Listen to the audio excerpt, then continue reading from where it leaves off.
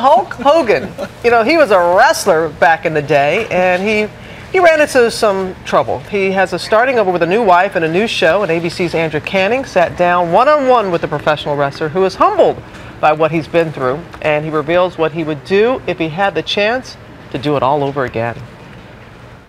Half the size, twice the violence is the mantra of the new show, Hulk Hogan's Micro Championship Wrestling. But the man behind these little people, well, he's anything but little, towering over his protégés at 6'5". You guys did a really, really great job. The show takes off in a direction that most people don't think about.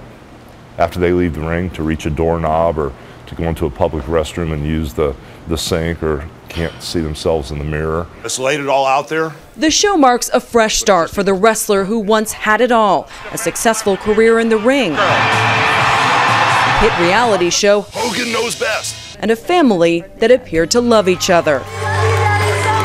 But behind the scenes, Hulk Hogan's life was crumbling. I bottomed out. I was in a weird situation where there was a lot of verbal and mental abuse, which I didn't understand at the time. He's referring to his very public divorce from Linda Hogan. In an excerpt from her new book, Wrestling the Hulk, she wrote, "He tore my shirt, he threw lamps, held me down on the bed with his hands around my throat. I was always afraid he would kill me in one of his rages." And you tried to kill her? Yeah. According to her. Yeah, I mean, that's insane. Does that hurt you when you hear that? No, it doesn't. It just makes me feel really sad for her.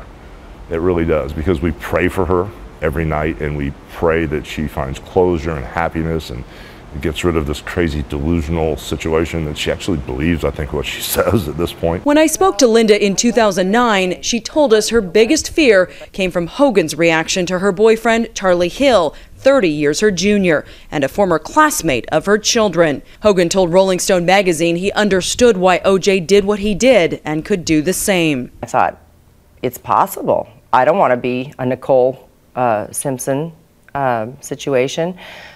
I don't know if he could go there or not. Are you violent outside of the ring at all? No. And not in the home? No, I'm not. I mean, when we were going through the divorce and she was with her 18-year-old boyfriend, if I even was in the same town with her, she would file charges that I looked at her the wrong way at a red light and wanted to have me put in jail. So if I beat her up for 23 years, why didn't we talk about this at divorce? And why all of a sudden is it coming out now when her books come out? So the whole thing is just so crazy for me. Hogan dealt with another blow to his family when his son Nick was involved in a car crash that left his best friend severely brain damaged.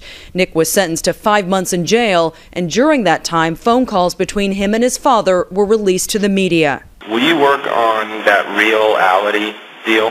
Yep. For me, and get that thing lined up so the minute I walk out of wherever I walk out of, it's there, boom. I want to do it where I'll make the most money.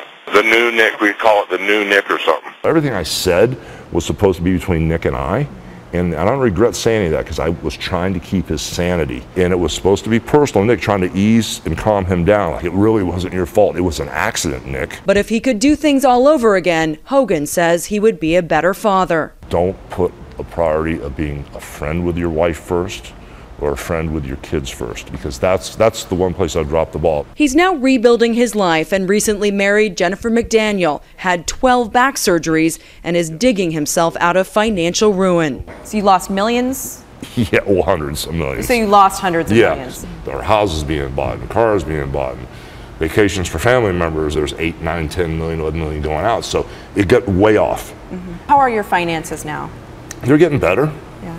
I'm living in a rental house. Would you call yourself rich? Would you call yourself poor? No, I'm living in abundance. So it's not like what it was? No, but I'm happy now. So money can't buy you happiness? It helps. It helps get through the day. It helps make things easier, but it's got nothing to do with being happy. So for now, Hulk Hogan is focused on doing what Hogan knows best. What you gonna do when my micro championship wrestlers run wild on you, brother? Wow, that was really good. I've done it a couple times. And the show Hulk Hogan's Micro Championship Wrestling airs Wednesday nights on True TV.